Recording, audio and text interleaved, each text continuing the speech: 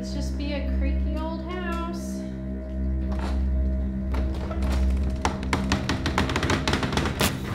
Excuse me. Are you guys open? Oh, yes. Yes, welcome, please. Come in. Go ahead and take a seat anywhere you'd like. As you can see, there are plenty available. So how's business? Well, that all depends on how much you're looking to spend tonight. I had kind of hoped the grand opening would be a little bit more, well, grand. Well, I'm sure things will pick up eventually. Let me grab you a menu. Do you have brandy? I do. Then I don't need a menu.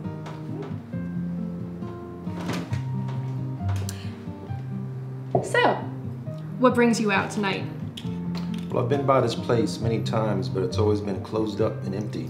Ah. This is actually the first time I've been inside. And what do you think? It's about what I expected. But the real reason I came here was because of my great-grandfather. Oh, and why is that? He killed a man here long ago. Oh, how long ago? It was back in the Civil War. Do you know what happened? I do. Do you have a few minutes? I think I can spare a few. Have a seat. Join me. Bring that bottle, too. Back in the Civil War, this town of Harper's Ferry was known for its 3 W's. 3 W's. Weapons, whiskey. Ah, and women? Something like that. Mind if I smoke? I don't think anyone else is gonna complain.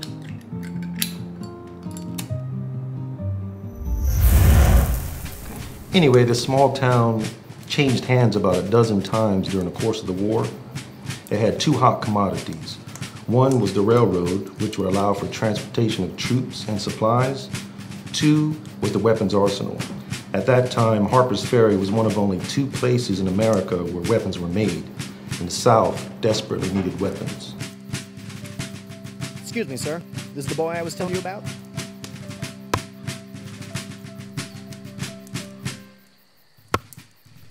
You live around here, boy?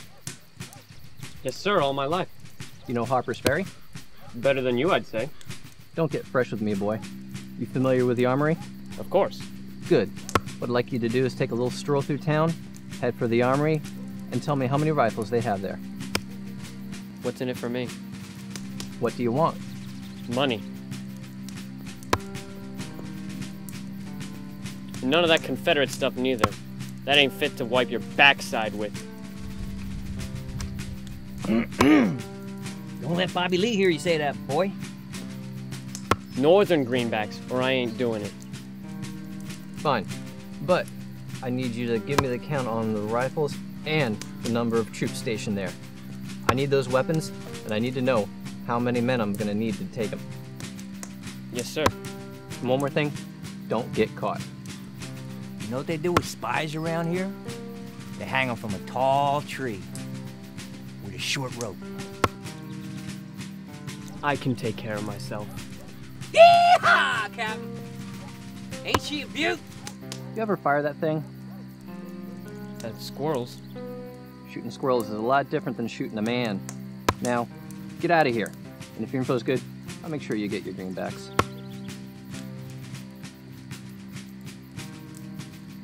Shooting squirrels?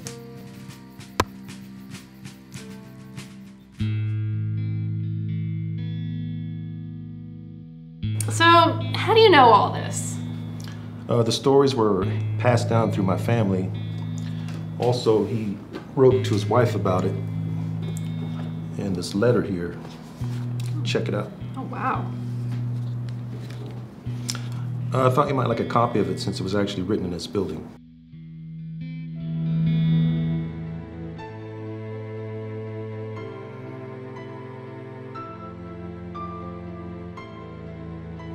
Who are you writing to?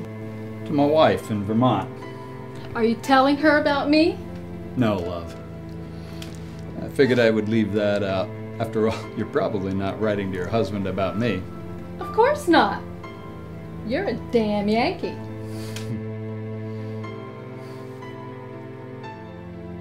My dearest Gloria, how I do wish for the warmth of your companionship, but thank God Almighty that you are safely nestled with kith and kin in Montpelier, and far from the town in which I am currently garrisoned.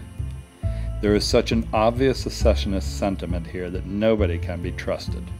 Further, the enemy has again ventured toward us through the valley. As a result, the general has declared habeas corpus and has imposed a strict curfew.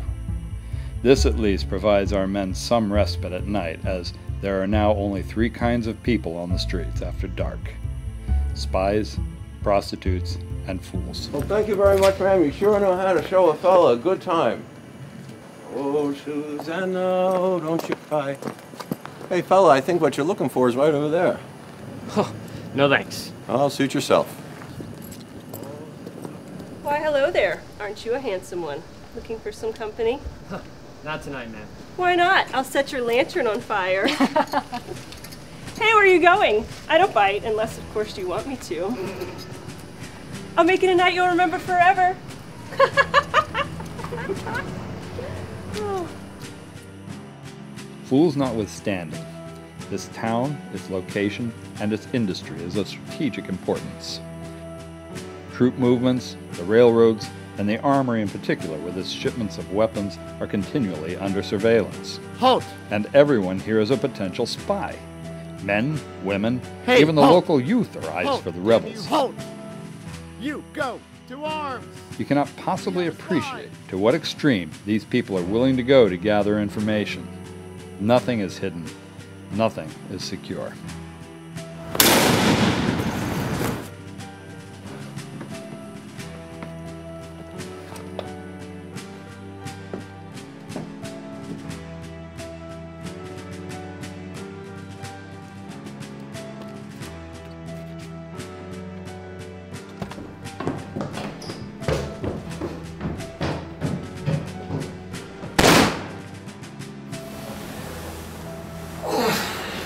I can't believe you just shot an innocent boy!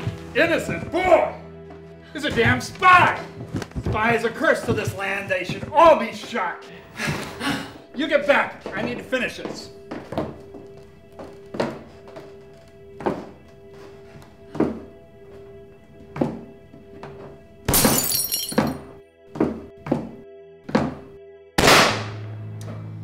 Gee, sounds like your great-grandfather was a little bit disgruntled.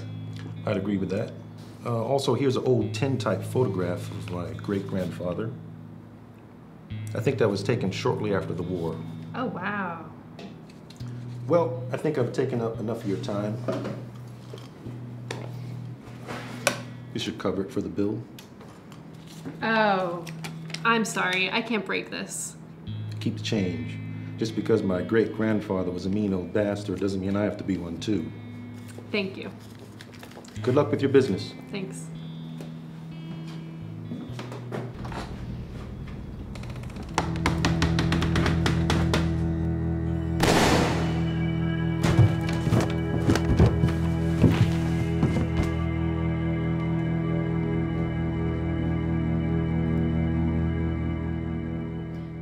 Hello?